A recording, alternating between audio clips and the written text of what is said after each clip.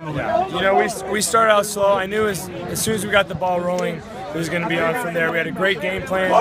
Coach Pete from the jump in our heads about responding from the last week's loss, and we were pumped up and ready to go. We were fired up. Adrian's a great leader. You know, I expect that from him. Our team expects them. All of our coaches expect that from Adrian. You know, he just needs to have his opportunity to go make his play, and he'll find it, and he will, and he'll impact the game.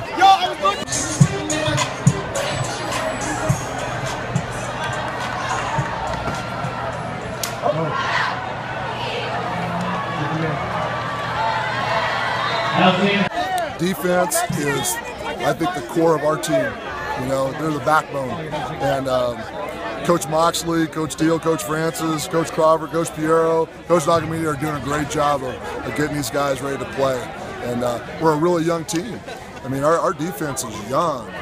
We're looking at maybe 2 seniors that are playing right now. So, I'm proud of those guys, and I'm proud of our coaching staff for getting these guys ready. Thank you, George. Yep.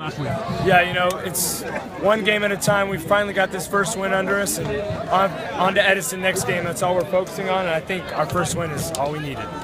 Thank you, Adrian.